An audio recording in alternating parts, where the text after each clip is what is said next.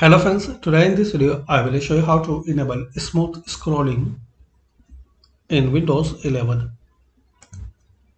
So firstly click on start. Now here search adjust, click on adjust appearance and performance of Windows.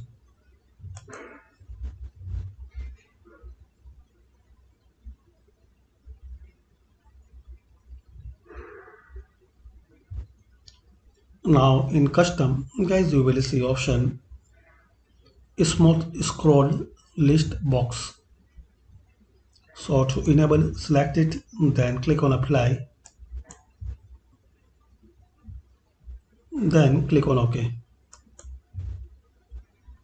Now restart your PC or laptop. So this is the easy and very simple way to enable smooth scrolling in Windows 11. Thanks for watching and please comment this video useful for you or not.